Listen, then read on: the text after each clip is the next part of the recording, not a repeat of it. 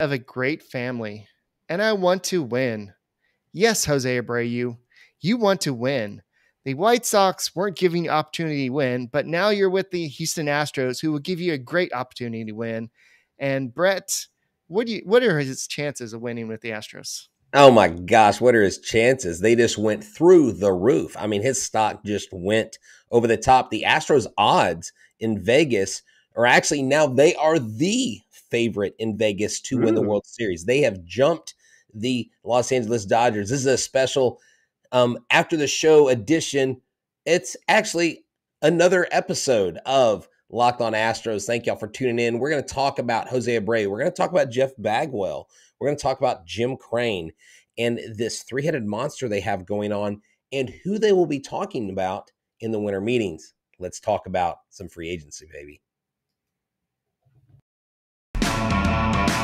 Hello and welcome to Locked On Astros, your daily Astros podcast. Here are your hosts, Eric the Man Huysman and Brett H-Town Wheelhouse Chancey.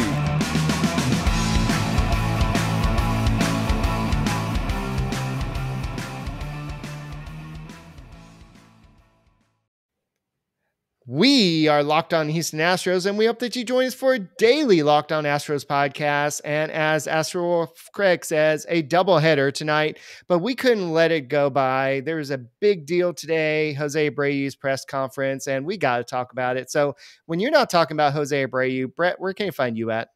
They can find me at H-Town Wheelhouse on Twitter, Instagram, TikTok. They can find me at Stros411 on Twitter, Instagram, and Facebook. Always positive, always Stros.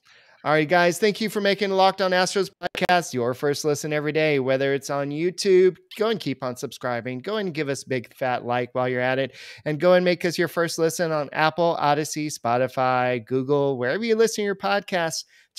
Tomorrow, you're going to have something to listen to on your way home from work, on your way to work, everything, and probably even at work, depending on if you have some free time tomorrow. But there was a whole bunch of juicy bits from this press conference. And Jose Abreu said that one of the reasons why he came to the Astros is he felt like it's a family. The Astros are a family. He's probably, I was surprised that the Jim Crane said that Abreu broke out his phone and literally said, "Oh, I have all the players on the Astros phone numbers. Oh, Jose Altuve, here it is.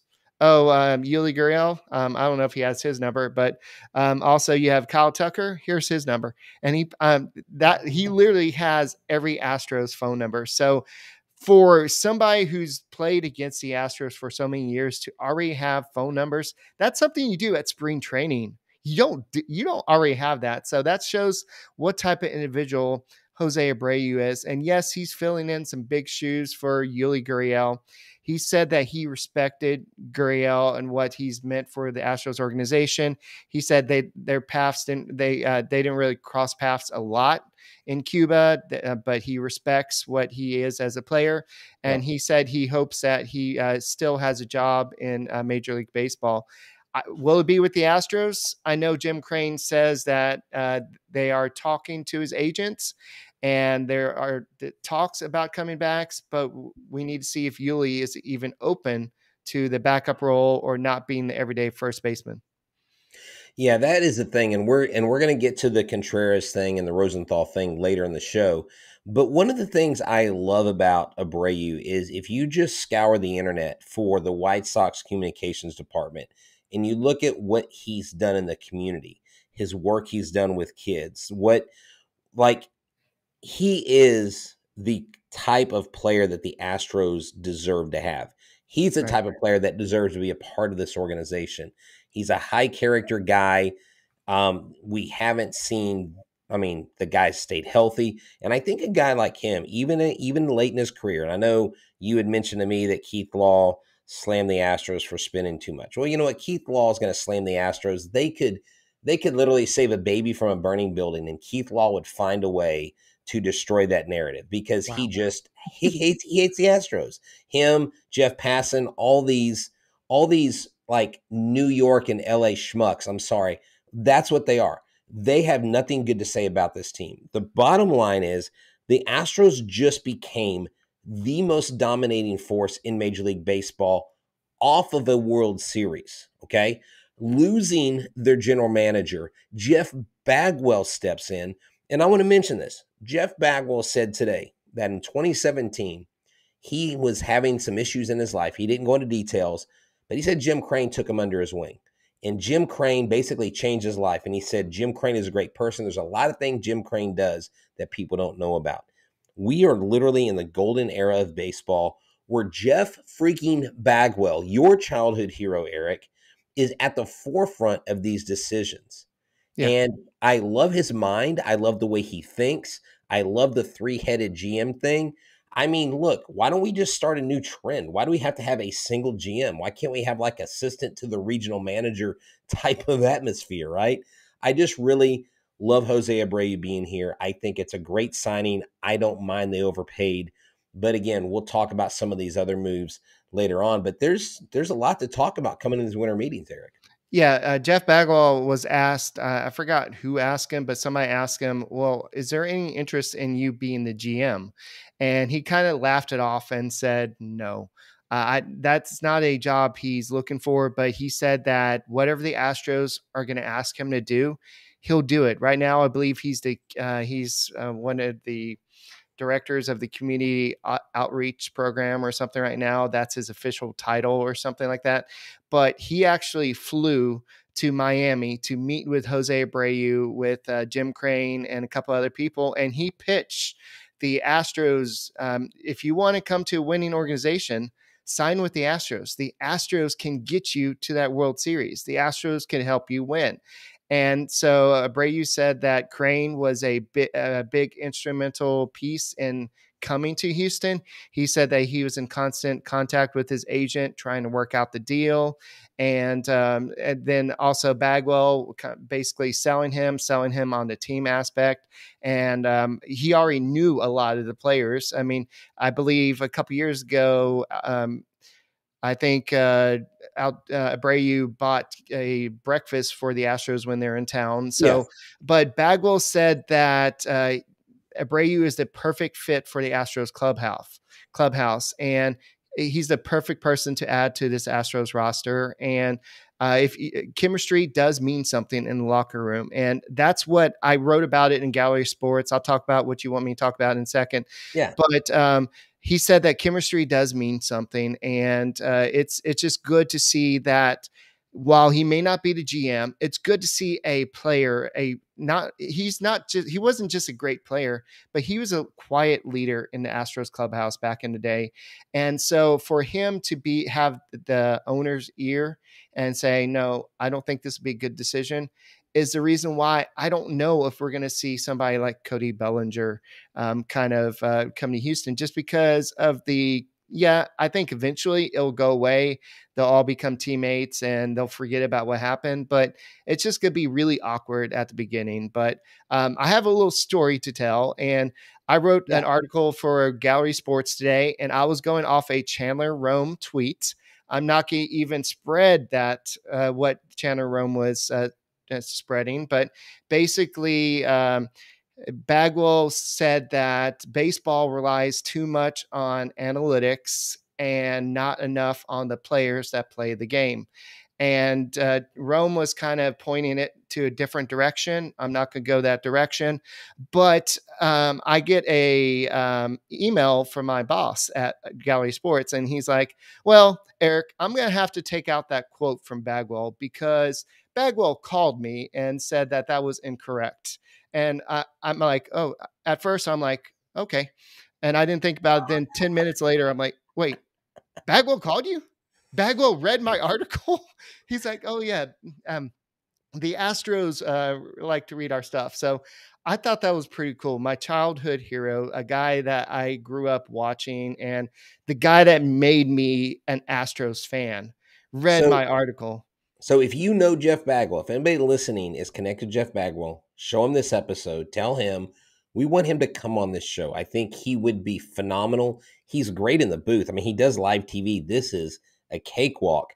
But I want to piggyback on why, Jeff Bagwell being there is so great. And here's some insight to who Jim Crane is, okay? Jim Crane is one of those people. My friend Mark White and I talk a lot about Jim Crane, and he always puts the right people in the right spots. He's a baseball guy, and he reminded me today. He said people forget that Jim's baseball background was taught by Robert Tompkins. He knows this game, and he's extremely competitive. Bagwell is saying these types of players respond to Baker, compassionate clubhouse where it's easier to root out problems with everything on the table. All big money decisions do go through the owner group, so it makes sense that if the deal can be made, that there was a thinking about it GM. Jim is all over it. He's a mover and a shaker, and he will pull the trigger himself if he wants to. If you're going to bet on the Houston Astros, since they're now the odds-on favorite to win the World Series in 2023, you need to go to betonline.net. Or if you want to bet on the Texans getting the first overall pick and who will they get, CJ Stroud, or who will they go after for their quarterback of the future? Because they clearly don't have that right now. They barely have a future. In next week's game, we won't even talk about that. I'm hearing it might not even be televised. But if you want to bet on anything going on in professional sports, amateur leagues, soccer, basketball, football, the USA versus Netherlands in the round of 16, you need to go to betonline.net. It is the fastest and easiest way to get your betting fix. So head to the website today or use your mobile device to learn more about the trends and the action. BetOnline, y'all, it's where the game starts. Alrighty, if you're Bagwell had a pretty long post press conference, and it's good to hear kind of his thoughts on things. And Bagwell actually said that Jose Abreu was their number one target.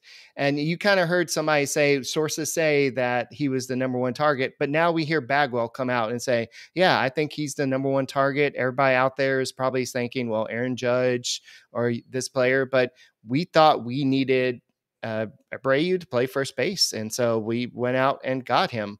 I know that a lot of people are saying, well, you overpaid for a guy who would be 36. He'll play his final season with the Astros at 38, having you learn your lesson with Yuli Gurriel. Will he be productive for all 3 years? Market value for him was 12.7. Is his bat slowing down? I don't think that matters at this time. The Astros aren't looking for him to be a superstar. They're looking at him at being another piece to this puzzle. And Abreu kind of mentioned the home runs in his press conference today. He said, I think a lot of fans were getting, what's the word? I can't think of it, but they're getting, they're just getting used to him hitting 30 home runs every year. Spoiled. They're getting spoiled. I don't know why I couldn't think of spoiled, but they're getting spoiled with him hitting 30 home runs every year. And he said, I tried to give it to him, but I'm going to try to do it again, but I can't. I don't know if that's going to be the player I am. The player I am is going to be somebody who's going to go out there and just play some good baseball. And I can do that with the Houston Astros. But I think that with him playing with the short porch and left field, I know he's a right-handed hitter, but I think he's going to hit a lot of home runs into the Crawford boxes. So someone's asking, and I'll respond to what you're saying. Someone's saying, so what they're wondering, Chris says, is if we get Contreras, where does Brantley fit? We'll talk about Contreras here in a second. So we're not ignoring that. Several of y'all are asking about that. But Abreu, again, 311 lifetime with runners in scoring position. This guy hits baseballs. And earlier, it was mentioned in the chat. Well, Mr. Corona said we've had elite offenses and they've gone silent in the playoffs before, but we also didn't have Jose Abreu. I mean, if you look at projected numbers, like runs that he can produce, with him in the lineup, the Astros get between 40 and 50 something runs extra on the season just with Abreu in the lineup. And with the murderers row like that 1 through 7, Eric, look, this guy's a big body. He plays first base. He doesn't play outfield. He doesn't play third. He doesn't play short. He plays first base. He's actually got some time at second base as well. If you look at his outs above average, and that was what I was looking at. He's actually, I believe, +1 outs above average at first, where Yuli was a negative. And if I'm being truly honest, I don't see how Yuli fits in the picture unless he comes back purely as a utility platoon, does not plan on playing every day, he's not going to be an everyday player. He's going to have to come with a major discount. And if he doesn't go here, I think he ends up in Miami to help them. They have a strong Latin American force down there. Or if Yuli doesn't make it on any club, he could always slide into almost an advisory role. But I don't think Yuli in his mind is done playing. So he will be playing somewhere. Yeah. But this team, Eric, has a lot to look forward to. I love that Jim Crane says, look, we're pursuing an outfielder. We're pursuing a bat. We're pursuing catchers. And one of the guys that I really like, Eric, in left field, and I don't know what his price would be, I love Andrew Benintendi because, look, we have to wait and see with Michael Brantley. And Michael Brantley, I think this fits perfectly for the Astros. If he's not ready until after spring training or as spring training's getting, coming to a close, that Michael Brantley signs here on a team-friendly deal because he loves it in Houston. He loves the clubhouse. He loves the atmosphere. He loves the culture. And I don't think anyone's going to want to pay him a whole lot coming off this type of shoulder surgery at his age. I think Brantley coming back is definitely a realistic possibility, more so, I think, than Yuli coming back. Yeah, I'll agree with you. I think Brantley fills more of a role. We do see some of y'all's comments on YouTube, like after the show. I know a lot of people were having a conversation about how is Abreu's defense better than Yuli's defense. We were mostly talking yesterday about last year's defense. We're not arguing. Yuli Gurriel has been the better defender over the years. So there's an option that if you don't get another bat to play DH, technically you could bring back Yuli Gurriel to play first base and have Abreu be the DH. But Jeff Bagwell kind of came out today and squashed it. And he said, this is the Astros first baseman. And he was introducing him to a group of kids and said, this is your Astros first baseman. And so I think they're looking at him at first base. They believe in his abilities to do it. And the Astros, and the people that run the Astros, or even if they don't have a GM, they get paid a lot more than we do. They know a lot more about baseball than we do. So I just think that we need to just have the faith that they know what they're doing. But Yuli Gurriel, I think he filled his role for the Astros. And yes, he was awesome for the Astros in the playoffs. And like I said yesterday, they could not have gone as far as they did last year without him. But at some point, you've got to move on from a player, and the Astros have decided to do that. So you asked about Andrew Benintendi. His market value, I don't know if you want to hear this, but his market value is $17.3 million. And the contract that they're suggesting that he gets on Sport Track is 6 years. So that would be 6 years, $104 million. But don't you think though, Eric? So a really quick counterpoint. The Astros, with this going like we are going for broke, we're going back to the World Series. We're going to go back to back. For the next 2 or 3 years, we're going to contend for the World Series. Don't you think they could talk Benintendi into a 4-year deal or 3 years with a club option in the 4th year? Would he take, I'm just asking, would he take a shortened deal to go on and win? Now, he has won a World Series, so he already has that under his belt with the Red Sox. He's kind of, he did decent in New York, but he could really flourish here with that left field wall, with, the Crawford boxes. And heck, we remember the catch he made that changed that series, it seemed like, in 2018, when we thought if he would have missed that ball, that would have changed the whole series. But he's a really good defender. I do think his price is a little high. I just like his profile as a hitter, where he would fit in the lineup. Yeah. Because here's the thing with the Wilson Contreras thing, and that's what we need to talk about, is Wilson Contreras is being talked about. And Ken Rosenthal, Adam Spallone is now reporting it, whatever his last name is, Spallone, I don't know. Adam, you know what I'm talking about? From Houston. They're both saying that, the Astros will be meeting with Wilson Contreras in the winter meetings. But I'm going to tell you, I don't think the Astros need a Wilson Contreras because I don't think he's going to agree to just be a DH. I think he wants to catch. Maldi has that spot. You have him at $5 million. It's not expensive. You have Maldi's going to need to mentor Corey Lee or Yonder Diaz. I just don't see.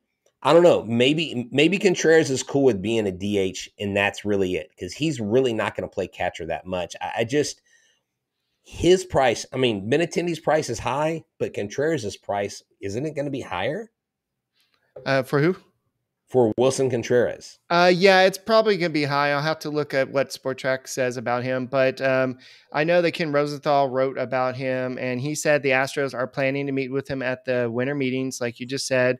And we all know that Jim Crane and Jeff Bagwell, Dusty Baker, whoever it was, nixed the deal at the trade deadline for Jose Abreu for Contreras. And but it's a whole different situation. I know somebody in the chat earlier mentioned, well, if they nix that trade now, why would they go out and get him now?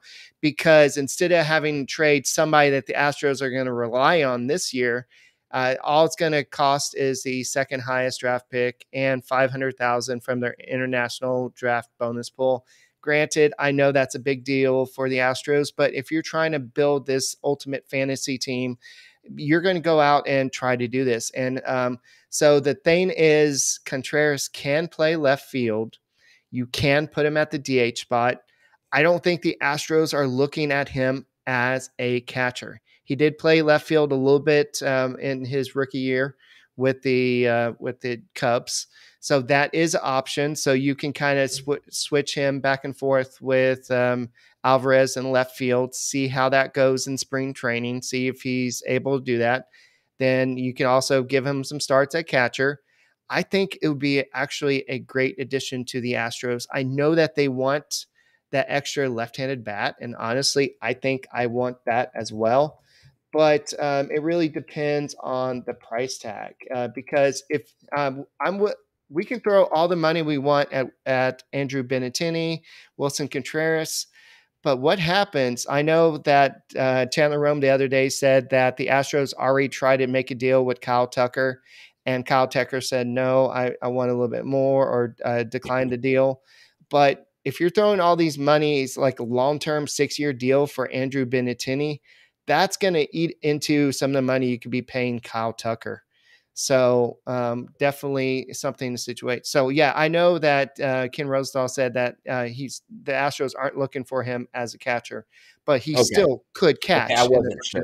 Okay, yeah, I hadn't read the article. You just mentioned, for those of y'all listening, Eric just mentioned the article. The article actually had been written. We were on air, and he sent it to me, so I haven't had a chance to look at it. But I like what Mr. Corona says. I want a legit left fielder. I don't want a guy who just slot in. Okay, Benintendi, Corey Dickerson. You've got other left-handed bats out there that are more budget-minded bats. Heck, what about Kevin Kiermaier? I know he's a center fielder, but put him in left field. I mean, there are players out there that are left-handed batters that are a little long in the tooth when it comes to baseball age, but you don't have to break the bank. And the bottom line is this. Wait, hold on. Why are we talking left field? Yordan Alvarez is our left fielder, isn't he?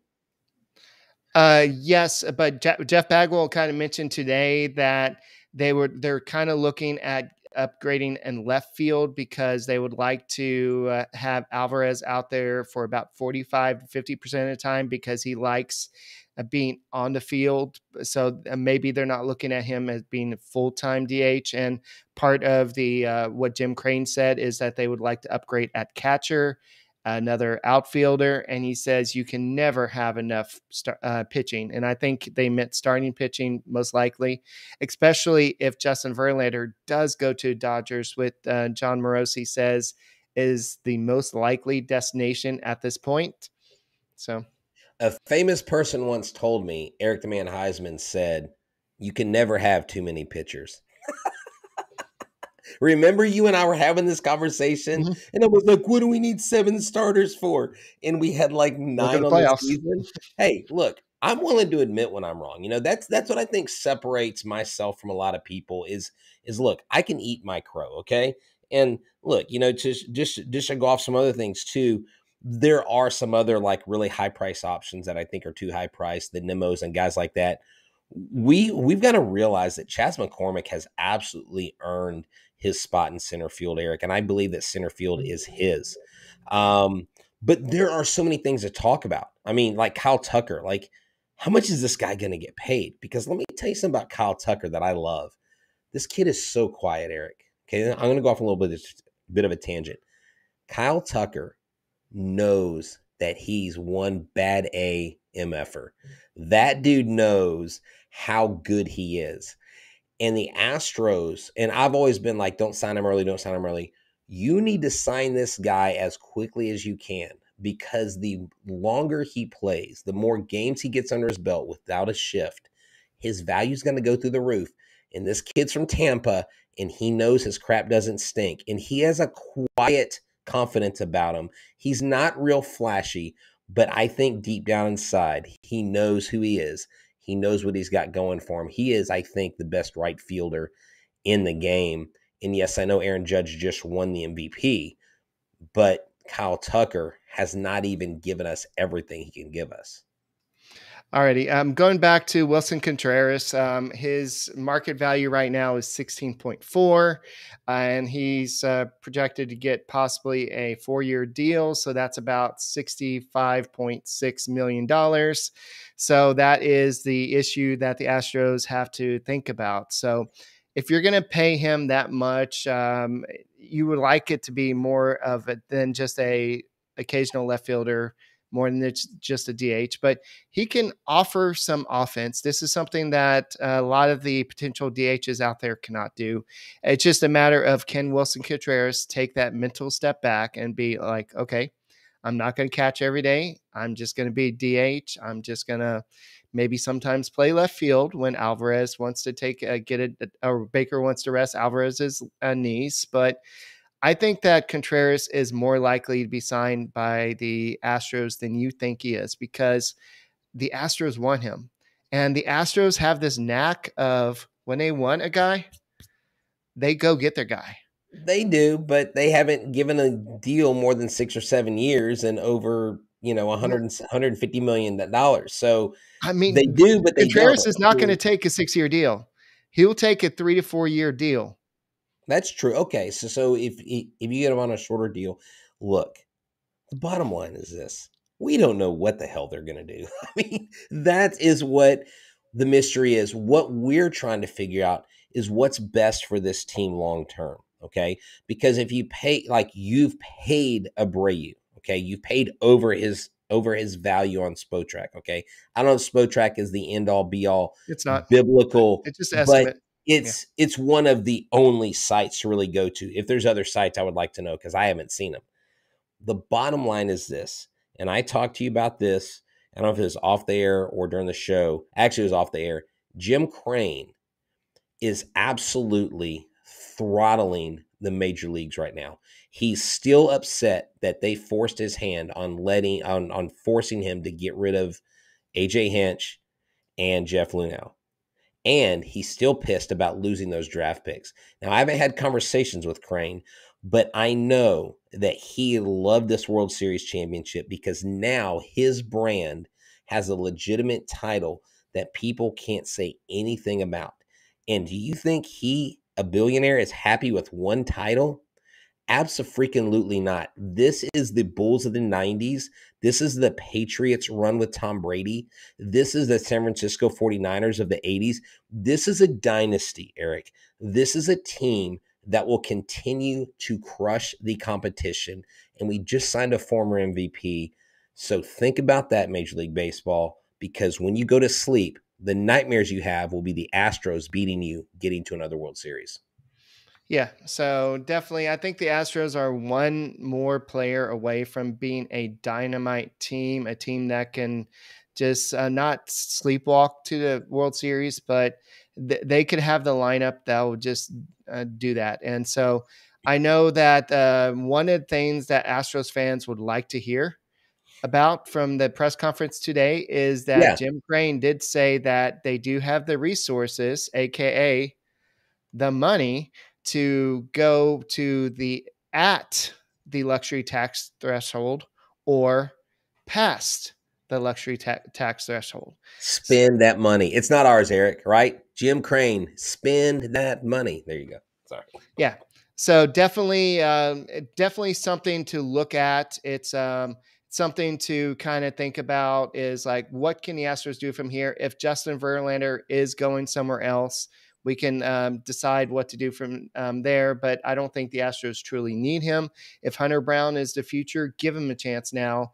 And then you can decide, are you going to go with 6-man rotation so you can keep Jose Urquidy fresh and just go with the dynamic bullpen you have? So, but I still think that the Astros will sign a veteran starter, somebody to maybe have as a lone reliever or something. I think the Astros still have two more signings, two impact signings before spring training happens, before they even get their GM, which Jim Crane basically came out today and said, yeah, I've already told y'all, but he didn't say it like that, but he said, I'm not going to hire a GM until January. Yeah. He said they've starting to compile some candidates. And so I'm sure they're going to be using December to kind of start looking at those candidates. But the winter meetings should be very interesting. Not only could the Astros lose Corey Julks, he's one of the guys that could be going in a Rule 5 draft, but the Astros could be looking at maybe adding some other players. There's some interesting names out there. But at the same time, would you really, on a championship roster, would you really go with Rule 5 guy? I don't think so. And if the Wilson Contreras talks are true, that would be awesome to go there without a DH and come back with a DH. So that would be a cool situation. So there's so much coming up. Yeah, there is. Yeah, so Michael Conforto is another guy that you have mentioned before that we know the Astros have talked to, but this is an interesting point. I was thinking about this. The Astros are doing what the Los Angeles Dodgers, the New York Mets, and the New York Yankees have done. They're going out and they're starting to sign big free agents to contracts to bring them here, right? Contracts that fit their ball club. But the difference between what the Astros do and what everybody else has done and failed at is they've kept their core together. They've been able to keep this core together, even in light of losing Correa, even in light of losing Springer. You still have a core group of guys that is the foundation of this ball club. And that is a culture. That is when you create a workplace environment like the Astros have on the field, off the field, in the clubhouse, that is hard to replicate. And that's why the Astros separate themselves from the rest of the pack, because they are doing the things that the other clubs do. Because when they signed Abreu, the world was pissed. The non-Astros world was like, what? Hold on, that's not fair. They're already really good. Yeah, they just got better. And I like our chances in 2023, Eric.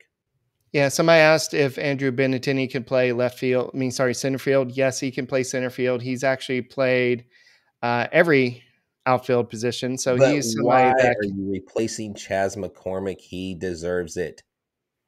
And he's a fraction of the cost. Why are you talking like this? Because you're not going to put Benintendi in center field. They were just asking. I know. Oh, are you going to finish the show like this? Are you a ventriloquist now? Eric has a hand puppet trying to be a ventriloquist. What is going on? This is what Benintendi had an OPS plus last year of 120. So he is a above average player. He is somebody who is only 28 years old.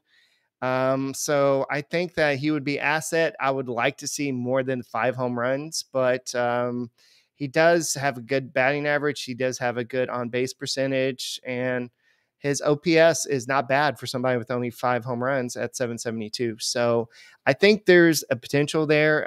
It just depends on how much the Astros would have to pay to get him away from the Yankees or just get him away from any other team. Because as we saw, the Guardians were trying to sign Jose Abreu.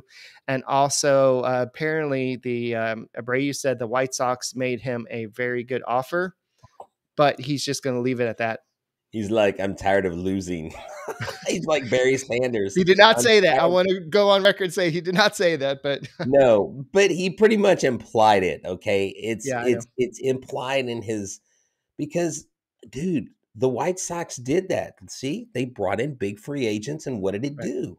Didn't do anything for them. Of course, you know, in their defense, those guys were injured all season long. But look, the Dodgers are going to do it again with Justin Verlander.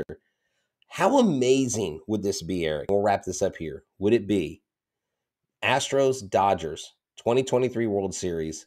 The Astros beat Justin Verlander in a World Series clinching game.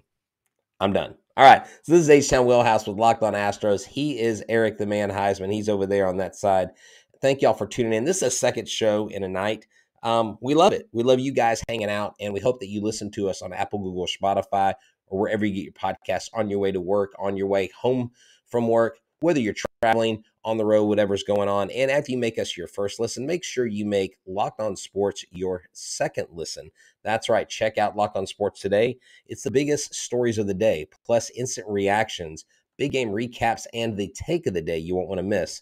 Available on the Odyssey app, YouTube, or wherever you get your podcast. For myself and Eric Van Huysman, y'all have a good one, and let's sign Wilson Contreras. oh.